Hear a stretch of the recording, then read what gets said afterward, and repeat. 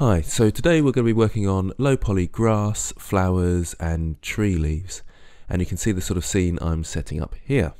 So in order to create these hand painted assets, you'll need to use a paint program. You can use Blender, but it's much easier in a program like Krita or Photoshop. So here we are in Krita. It could just as easily be Photoshop. The main thing you're looking for is the layers, and make sure you have a transparent layer in the background. Can you see how I've got this checkered pattern all in the background? I'm working on a PNG, but if you start a new file, make sure it's got the alpha, so RGB alpha. Photoshop comes with that automatically, and with Krita you've got two layers here, and you just make the background transparent, so turn it off, and then whatever I draw on here, this will come out transparent in Blender. So if I go back to my flowers, you can see they're fairly basic, but I'm just testing out some techniques. What I'm going to work with is this one here and this one here, and I'll show you how I'm going to put those together in Blender now. Okay, so here I am back in Blender, and what I'm going to need to do is bring in my image. Okay, so I'll go back to solid mode. There's a nice easy way to do this because there's a nice add-on. So let's go File, User Preferences, and Add-ons. It comes with the latest versions of Blender, and you type in image, and it's import images as planes. It's been around for a while, so let's save the user settings and come out of there.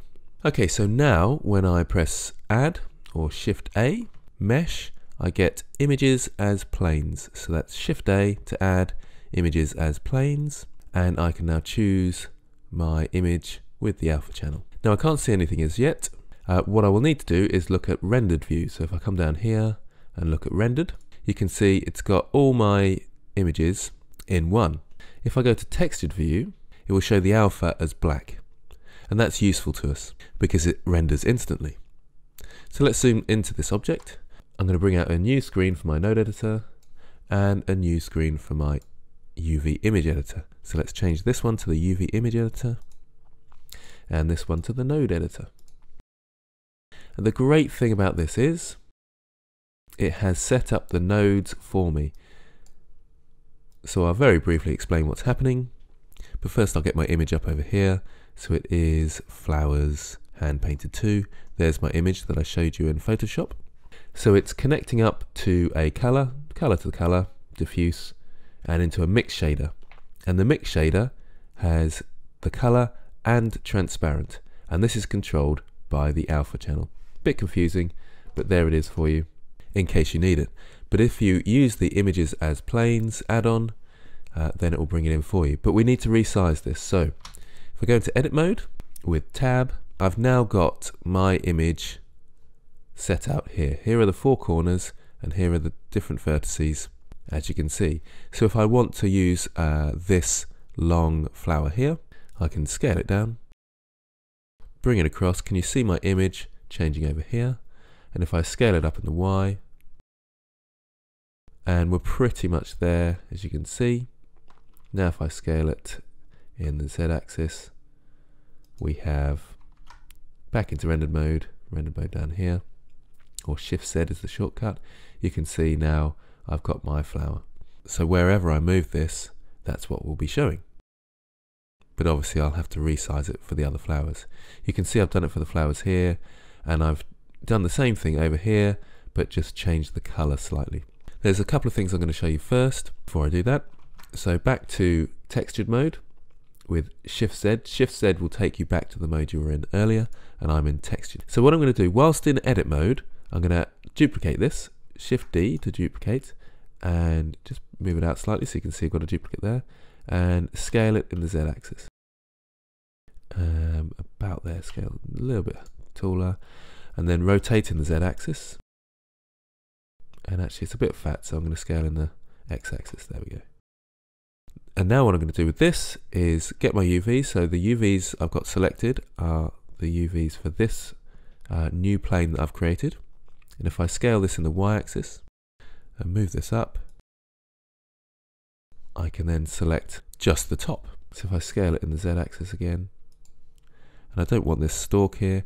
The reason I'm doing another plane and making it small is so we don't have two stalks sticking out. It will look a bit strange. I want this top bit, so if I move around I can see it from different angles. You'll see what I mean in a second. So let's scale this in the Y. That's about right, that's looking good. And I'll scale this one instead. And there's the middle. Now if I press Shift Z, you can see it's kind of solid at the front. And it's a bit fat, so it looks a bit chunky. These ones look a little bit better, but you get the idea. Now if I want to change the color of these, you see I've changed the color of them over here. What I can do, I can come into my node editor. I can add Shift A and then colors. I can add, you can just colorize it slightly with the RGB curves, but hue and saturation, you can really change the colors. So if I bring that in and put it between my colors, my color nodes there and there, I can then skip across this and you can see it changing the colors. Now because I've inserted this image plane before, it's using my texture I've used before and changing the color of everything, which I don't want.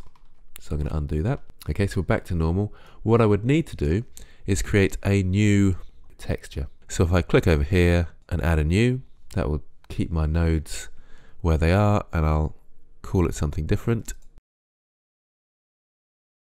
Now when I add my hue and saturation node, when I change it, it only affects that one. And that's obviously the one I used earlier. Quite like that actually, it works nicely. It's a good idea to put your images onto one map and then just move your UVs around as needed. Game engines and Blender and 3D programs prefer this, then it only has to bring up one map rather than several, which takes more time. What I'm going to show you now is how I did the trees. So if I go to the actual tree alpha, which I think is here, you can see, let's click on the tree and go to edit mode. You can see I've got lots of sections to it.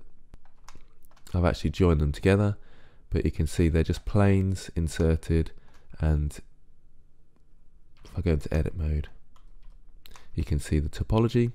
It's a cube that's been subdivided a few times and turned into a bowl. And if I click on just that by pressing L, you can see that shape there. I've got a slightly darker one for underneath it, and these bits are these bits down here, so they're sort of hanging bits, and these bits are edges, so you can see them sort of sticking out. And if I go to rendered mode, you've got those bits sticking out.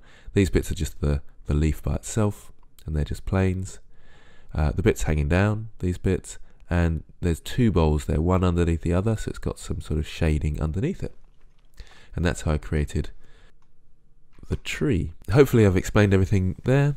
And lastly, I'll show you the grass alphas that I've been making. There they are, nice simple grass, hand drawn, using the same techniques. So there we are.